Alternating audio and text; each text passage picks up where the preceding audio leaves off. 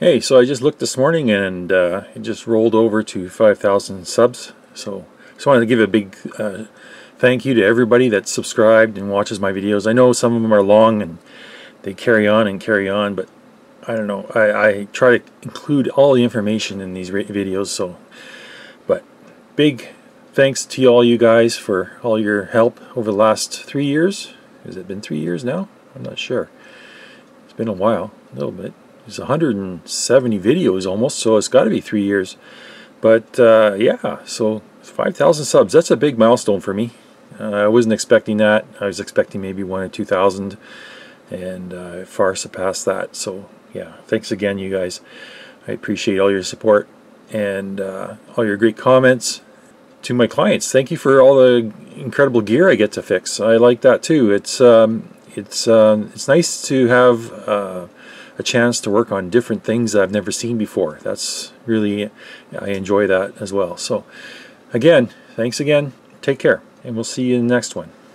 Alright, so here it is, the inner sanctum. This is where I do all my work. This whole room I have dedicated. It's probably about a 11 by 14 room, and it looks pretty shocking. I know it's got a lot of junk and crap, and I was really hesitant on doing this video because that means I have to do cleaning up, and believe it or not, I did clean this room up so you could have a good look at it. But here it is. I got a request a while back to have a shop tour, or not a shop tour but a bench tour, and I thought that was a good idea, so let's do it. Let's start with the bench. So pretty much that's where I sit, right there, and that's where I do my work. And I got all to my right, I got all my hand tools. Pretty much everything I use more infrequently gets hidden underneath. There's a big toolbox underneath full of stuff. And Lenny Cross, if you're watching, yeah, I'm still using your toolbox. He gave it to me. It was nice of him. He was going to throw it away. I says, no, give it to me.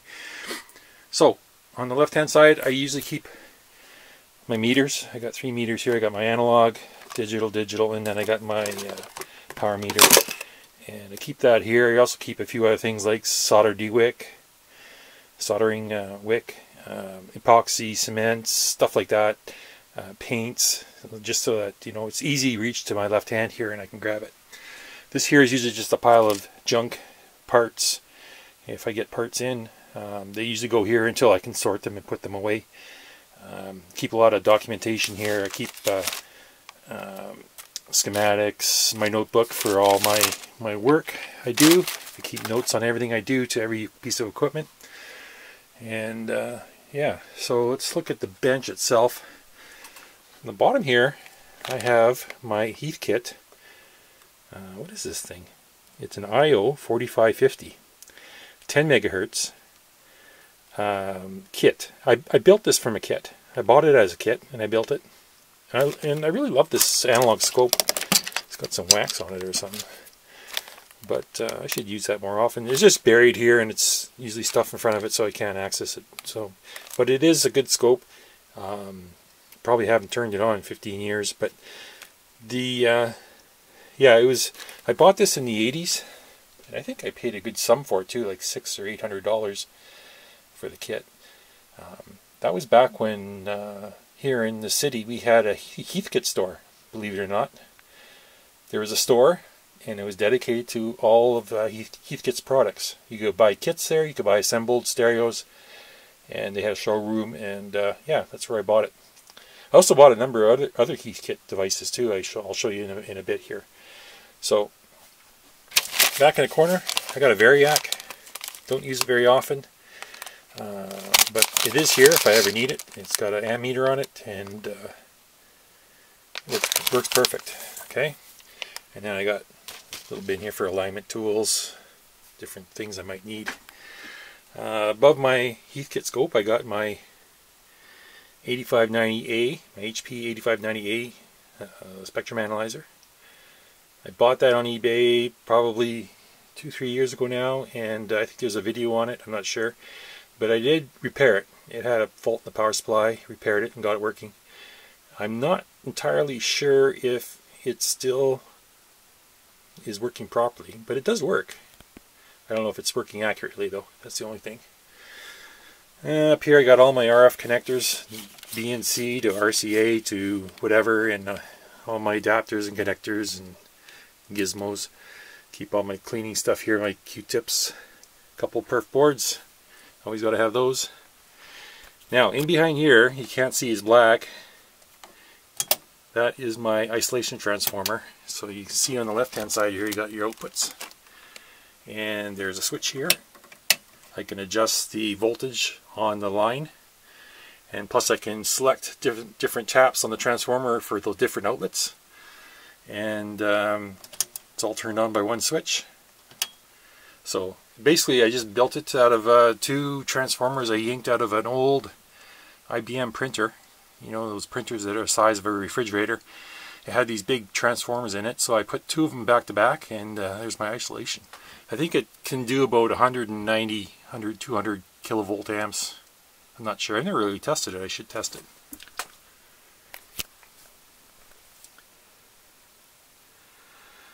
Next up, I got my HP 3468B multimeter. It's a nice multimeter. It's accurate. The only thing I don't like about it is the LCD display. It's not backlit. I wish it was, because it's way up on the left hand corner here and my eyes aren't good and I can't really see the digits when they come on. It's kind of hard to read. I wish it was backlit. But this is a nice multimeter. This is the one I use for all my voltage measurements when I'm doing amplifier power tests. So I want it to be accurate. Above that is my Micronta variable DC power supply. So 0 to 24 volts linear supply. It's undergone many repairs and upgrades. So, you know, I've done little things to it. Like for example, I had 10 turn pots, put a little LED so when it's turned on, you got an indication. It's just a nice, clean, quiet power supply if I'm doing something that I need quiet DC. So that's pretty good. And then above, right here, I got 2 cheap Chinese switching power supplies. One of them I used to run a fan, a ventilation fan I got. Where is it? Right there. And that sucks away the fumes when I'm soldering or using chemicals. And the other one I just use, well actually I stopped using it because I bought a new one. I bought this one. And this one I wanted because it goes up to 60 volts and 5 amps. So it's more versatile. And it's got a better readout. It's got an indication for how much wattage I'm drawing, which is better than these other ones that don't have that. These are just volts and amperes on the meters. And I'm not a big fan of these little knobs here. These aren't very good. They're not, kind of awkward to use, to tell you the truth. But hey, it does the job. And then up here I have another power supply that nobody ever really sees, and it doesn't get used much, but it's 1 kilowatt, 0 to 300 volts, 0 to 3.5 amps switching power supply. It says Xantrex XKW 300-3.5. Yeah, so it's a really nice industrial kind of grade power supply. It's got fantastic meters on it, voltage and current. Got a really noisy fan, but works great.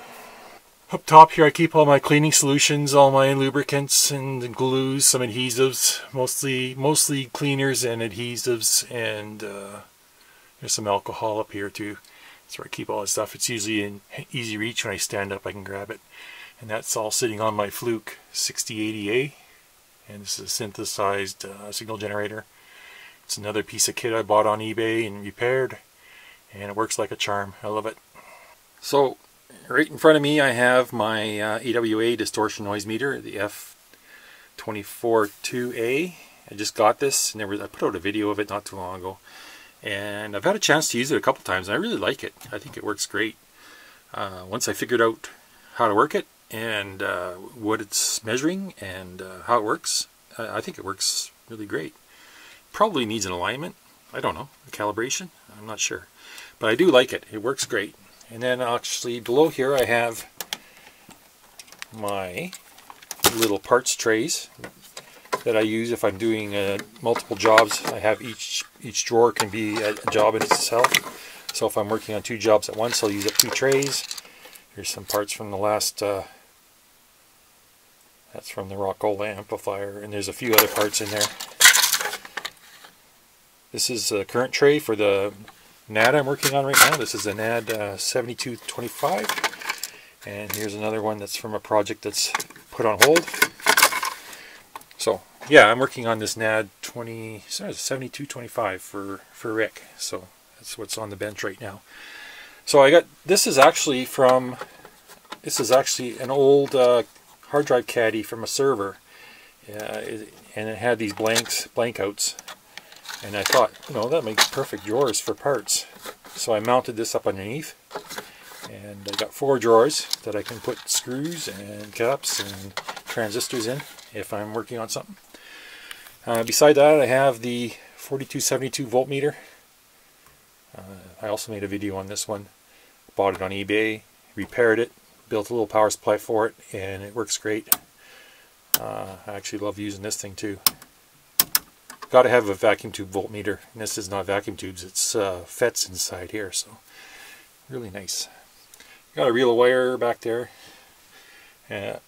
Projects I'm waiting for to get started on. Lots and lots of projects here in bags. We got the famous Rigol DS1102E, the scope that I hate. I hate this scope. It's terrible. But it works. It does the job, so I can't complain. And it was cheap, so whatever. Below that I got my East tester. It's an ET4401 LCR meter. And I absolutely love this thing. If you, they're a little pricey. They're about, well, for me it was about $400, but for the Americans I think it would probably be closer to $250. You can get one of these. I really like it, and it's been going strong for a couple of years now, and no problems whatsoever, and I really enjoy using it. There in the corner is my Heathkit IM2410. That is a frequency counter that I built from a kit, again, from Heathkit, and it works. It does the job, does what I want it to, so I'm happy. And then down here I got my cheap Chinese JDS 6600, DDS signal generator counter, and recently I learned, since getting this piece of gear, that this piece of gear is a piece of crap. It's very noisy, and but you know, for just pumping audio signals into an amplifier, it's good. But I wouldn't use that for taking measurements because it's really noisy. Right here I got my soldering. Got my 4624 Eingar, which I'm using with a Weller. This is a 9931 AS, and that's my main solder. And then I just bought another Weller, and this one's nice for doing fine work. I like it. I got a pencil tip on it, and it's nice. Feels good in the hand. It's got it's good heat up. It's got a digital display. It's a really nice unit. I like that. And then I have a cheap Chinese D686D that needs a new fan. I ordered a fan 3 months ago. Still not here. Kind of annoyed by that, but I need to get a new fan for that. But when it's working, it works good, so I got no complaints. Then I got all my test leads, clip leads, test probes, connectors, cables, all that kind of stuff hanging here off this board. And I got a little bit on this side too, test leads. Not too many. I try to keep this side clear because access the wall of parts. We'll get to that. So yeah, this is pretty much a little bit of everything. I still need to get a few cables and you know, you name it, different connectors on each end and whatnot. But there it is. Oh, I almost forgot. I almost forgot about my electronic load. Actually, I use this quite a bit, and I really like it. It's very, very useful if you want to test a power supply to see if it's putting out what it says it's going to put out. And you know, if you have a piece of kit that's shutting down and you suspect the power supply is weak, connect this thing up and it'll tell you if it's putting out the juice or not. And yeah, it's pretty handy. I like it. I didn't need 4 channels. I should have only made a 2-channel one, but why not? You know, and it's really cheaply made parts, If I were to do this again, I would probably spend more coin and get some better meters, and yeah, I'd probably juju it up, you know what I mean? Got a couple things of shelving here. At the top, those bins of speakers, and the blue bin on the left is magnets, white box is CPUs, speakers, and then there's solar panels back there. And then the next one down, I got transformers, ones I've yanked out of stereos I salvaged. I'm going to be using one of these transformers here in the near future, so it's good to hang on to that kind of stuff. This one's knobs, different knobs from old stereos. It's like a treasure trove there. If you look through it, there's new knobs, old knobs, TV knobs, you name it. And then down here I have probably just more crap. This is just cabling, different wires and cabling. That's all capacitors there, surplus capacitors for that. And on this side, what do I got on top there? Oh yeah, AC chargers and adapters and bricks for laptops and all that stuff. This is all stuff for dealing with line operated voltage switches, fuses, you name it. Here I got my tubes all in this bin, big pile of tubes, and then I got some old test gear here that's piled up and probably retired for good now. Old test gear. Down here I got power cables, more cables. I got right here I got this is a gold mine here. This is all capacitors, brand new, spanking new capacitors, thousands of them. I buy them at a good price in bulk, and I use them. I go through them. Don't worry, they get used. So if I just keep going along the wall to my right here, this is all storage. So all these units that are wrapped up, these are all previous videos. That's the H.H. Scott 316. There's an SX 3600 there underneath it. HK 503, HK 495, a Citation 15 in the middle, and a 330B on top. So those are, I haven't decided what I'm going to do with those yet. I sell them, probably end up selling them, and recoup some of my money that I put out to acquire that stuff. There's a Sansui G series, I don't remember what, I think it's a 3500 or something like that. And then there's a Nyko NR700. Again, those are done. And if I go down a little bit farther, there's some future episodes. I don't know if I should show you future episodes. You might. This is an old HK tuner. It's an ST2000. That's going to be a future episode. There's my tube tester. Here's another future episode. This one is a, I think this is a Harman Kardon 230. Right here is a, I think it's a Denon CD player. That's going to be a future episode as well. And then I just got stacks of stuff here. For example, there's a HP, what is this thing? An 8640B. That signal generator, that was in an episode a while back. And I really don't have a use for it. But it's just sitting here till we decide what happens to it. PM640, I think that's been on the show before. And here is one that's never been seen. It's the HK340. It's mostly a parts unit. It's broken, as you can see. So I think it's just going to be a parts unit. And a PM645. I think that's been on a previous episode. Here's an Onkyo. This is a TX SR313. If you guys want to see an episode on this, let me know. And here's another tuner, HK tuner. It's a T220. Missing all the knobs, but still, it's a future episode. If you guys want to see that one as well, let me know. Okay, so all along the top here I have belts. All my different belts. New old stock. Here's the belt reader. Belts, belts, belts. And it goes on and on. Belts, belts, belts. More belts. More belts. Oh, this is cool. Here, I'll show you this.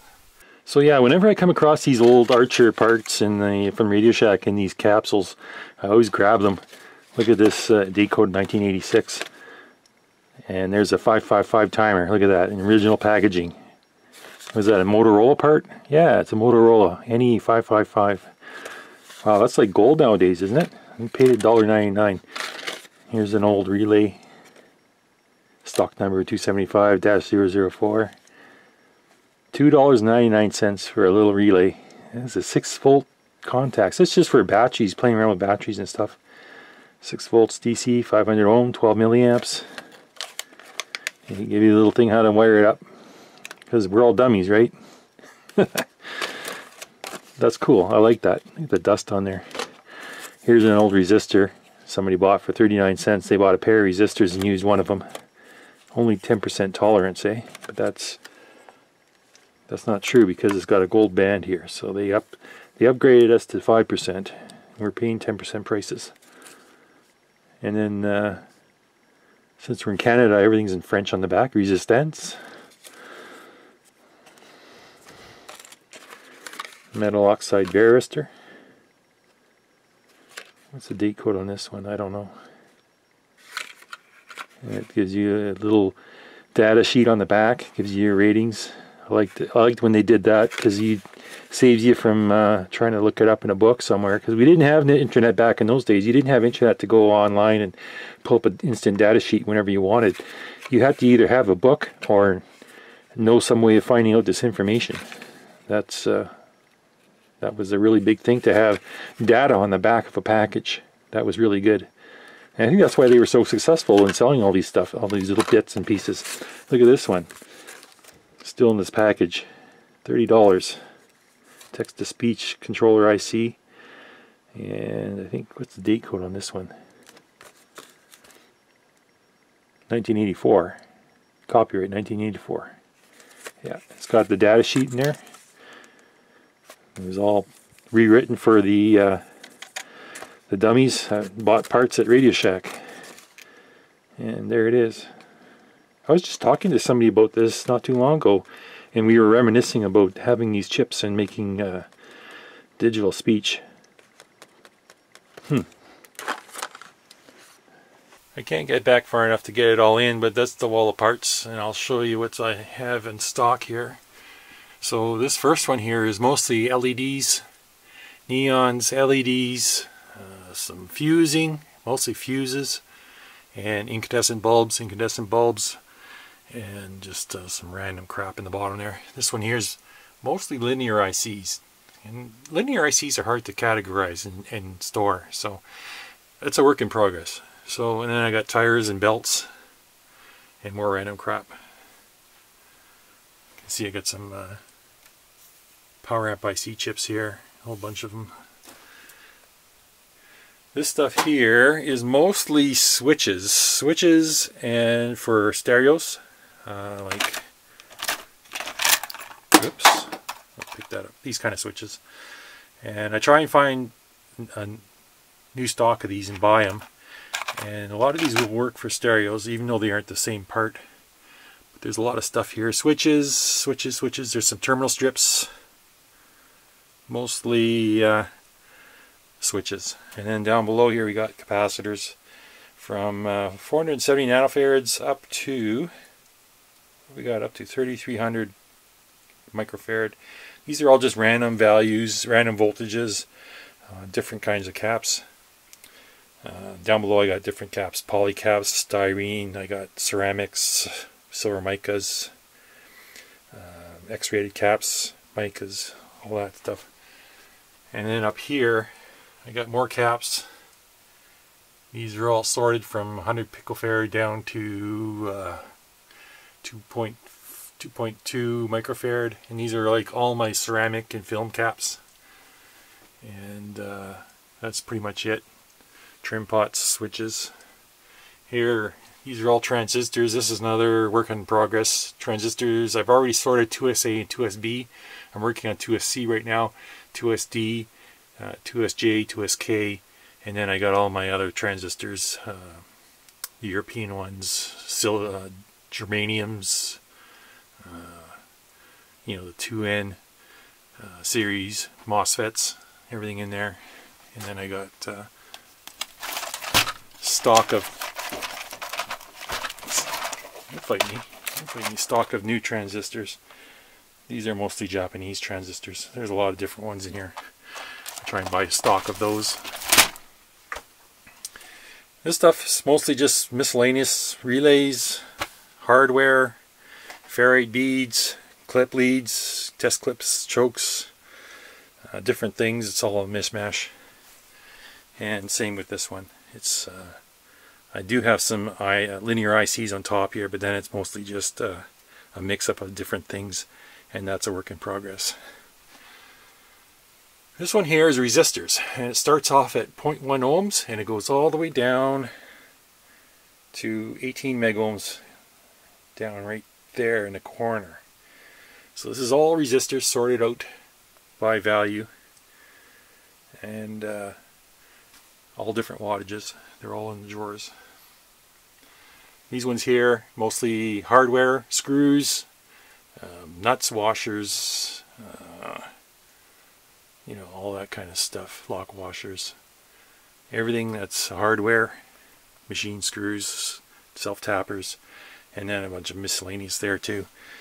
Down below I got capacitors. These are all brand new capacitors from 2.2 microfarad all the way up to 47 microfarad, all different voltages, all different, well, I mostly have 105C, so that's probably what they mostly are. And here's the rest of them. This is from 100 microfarad up to 470, or 4.7 thousand, up to 10,000 actually. So there's all different values and different voltages. Those are all brand new high quality caps.